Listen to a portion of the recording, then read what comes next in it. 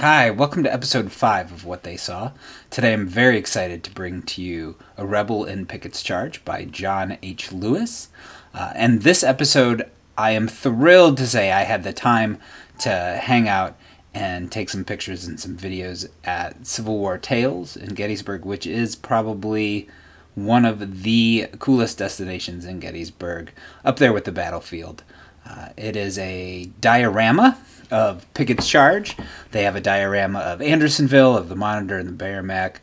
They're working on a diorama of Little Round Top, amongst a bunch of different little dioramas. Perfectly researched, incredible. They have 9,000 little soldiers.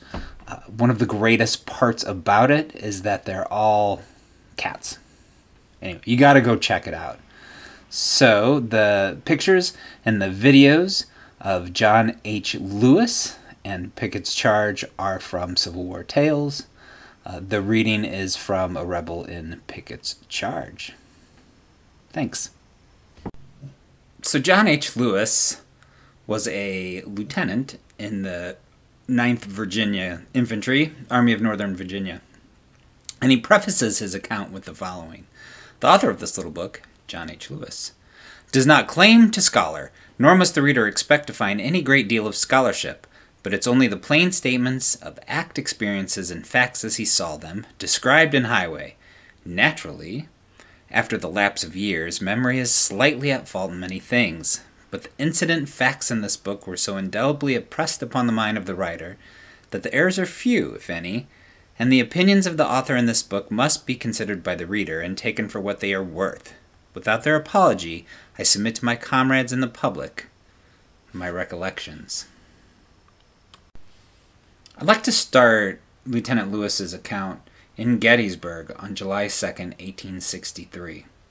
He was with Armistead's brigade, and he writes, "At night, July 2nd, the men were resting on their arms, worn out with the day's fighting and thinking of comrades who had fought their last fight. Thousands of homes, both north and south, would be filled with sorrow for the husband, father, or brother who would never come again. The silent stars looked down on the faces of the dead and blushed for the passions of men. The wounded were being cared for as well as possible under the circumstances, and the living were thinking of the morrow. Thus passed the night." July 3rd, 1863. Dawned, and all was activity. Both commanders were astir early, and in council with their subordinates. This day, perhaps, would determine the success or failure of one of these armies. Meade, during the night, had straightened his line and was in better condition than the day before. Lee viewed his lines, looking for the place that might show some signs of weakness, but found none. He had tried both wings, and now, after due reflection, determined to strike the center of Meade's army, and if he could, break through and reach the Baltimore Pike. Then goodbye to Meade's army, and his head would fall in the basket. Thus we would find the situation on the morning of July 3rd, 1863. This day was to become one of the days memorable in history. Yet the quiet that had prevailed in the early morning gave no signs that within the radius of 10 miles were concentrated nearly 150,000 soldiers, and that 2 days' fighting had taken place in the vicinity. Yet such had been the case, and at the time every house and barn within miles around were filled with the wounded of two armies. Soldiers know little of what's taking place outside their immediate commands.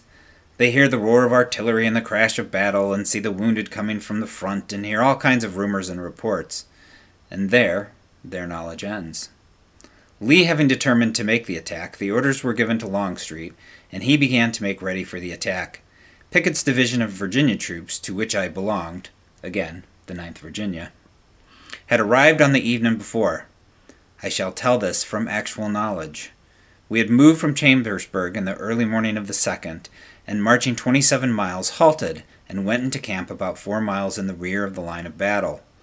We knew that a severe battle was going on in the front, and we also knew that there had been a fight on July 1st, and that our army had been very successful. Although the roar of artillery was sharp at the front, and the wounded were being taken to the rear, we of Pickett's division were tired and hungry, and paid attention to the part of hunger at once. After eating and resting a short time, we were ready to hear the news of the day.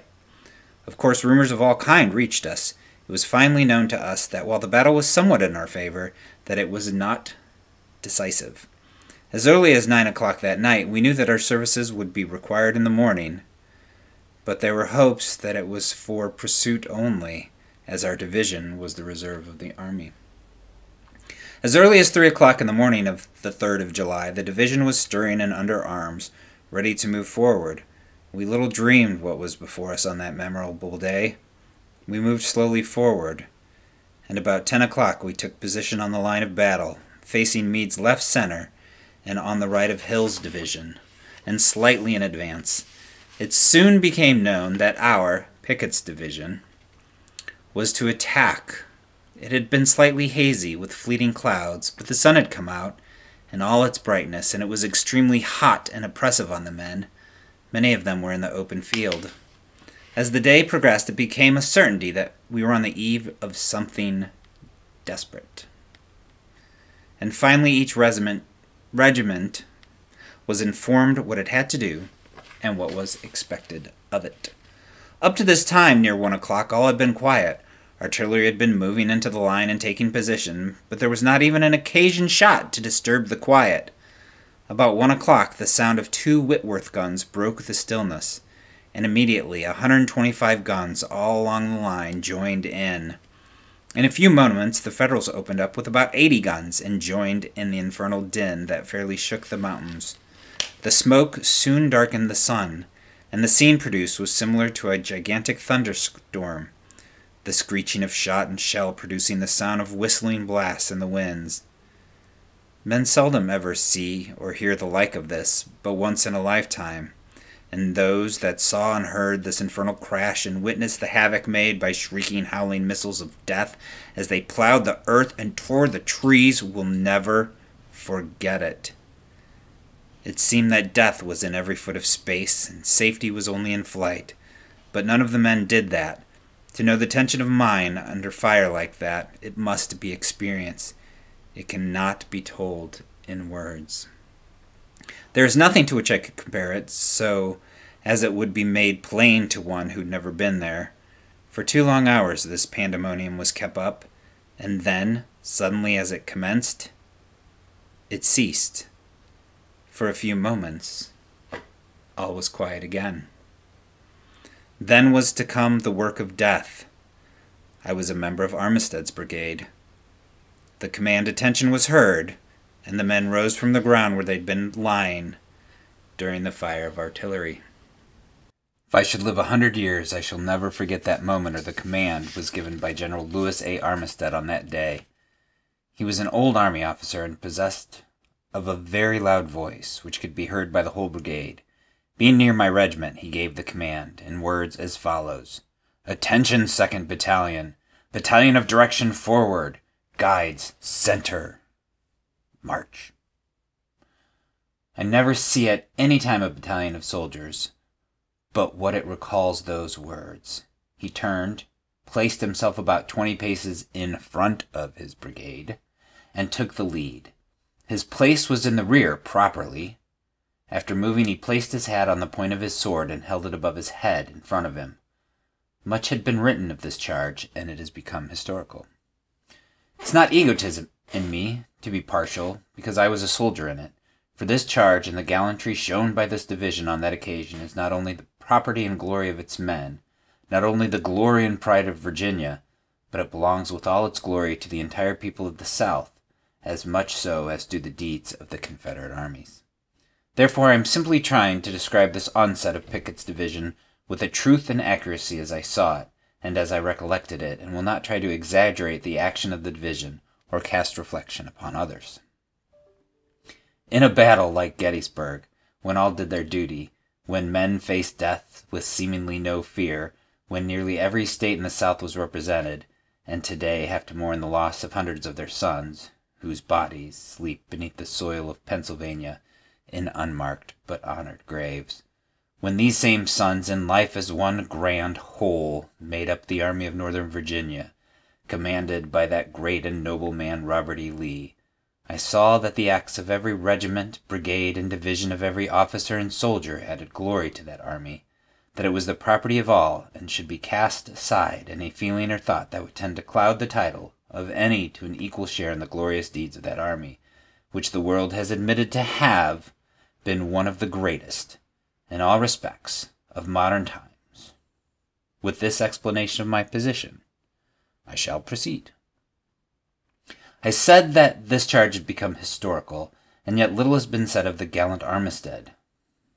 Therefore I must devote some few words to him. With his hat on his sword, he led his brigade, being in front of it and cheering it on. His men saw him. They saw his example. They caught his fire and determination. And then and there they resolved to follow that heroic leader until the enemy's bullets stopped them.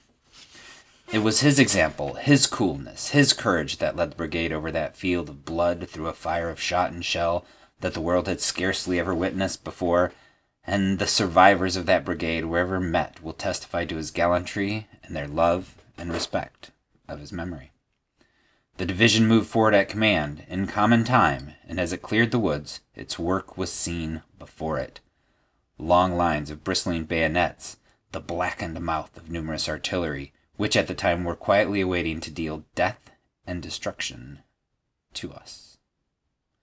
But the men in that line, by their steady step and well-dressed line, seemed to be determined to do or die.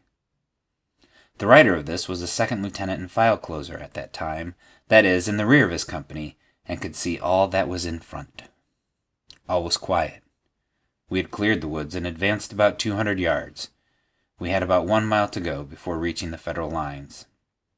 Suddenly, about 50 pieces of artillery opened on our lines. The crash of shell and solid shot, as they came howling and whistling through the lines, seemed to make no impression on the men. There was not a waver, but all was steady as if on parade. Forward was the command, and steady, boys, came from the officers as we advanced. Crash after crash came the shot and shell.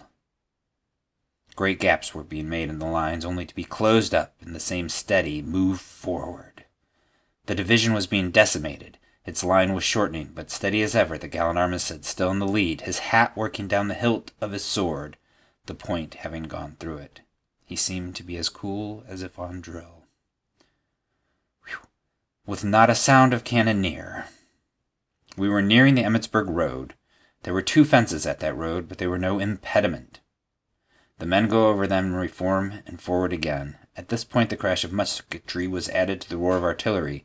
Men were falling in heaps. Up to this time no shot had been fired by this division. Within 300 yards of the Federal works, Garnett's brigade gave up their usual shell and strike the double quick. At 100 yards they deliver their fire and dash at the works with the bayonet. Kemper's brigade takes up the yell, fire, and dashes at them with the bayonet.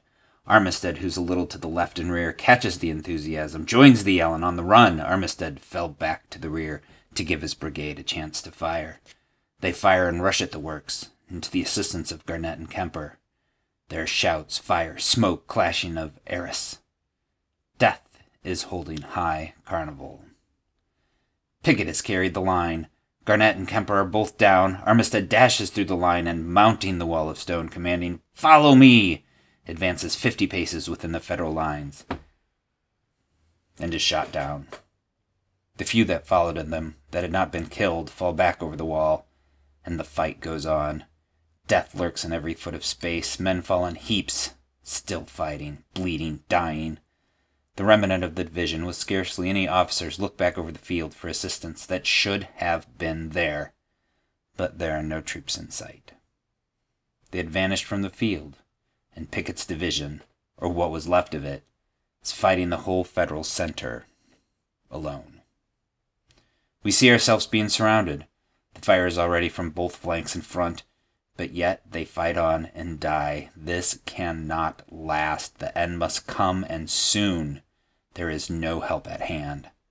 All the officers are down, with few exceptions, either killed or wounded. Soon, a few of the remnant of the division started to the rear, followed by shot, shell, and musket balls. Out of 4,800 men in line that morning, there was not more than 600 left to tell the tale of our annihilation.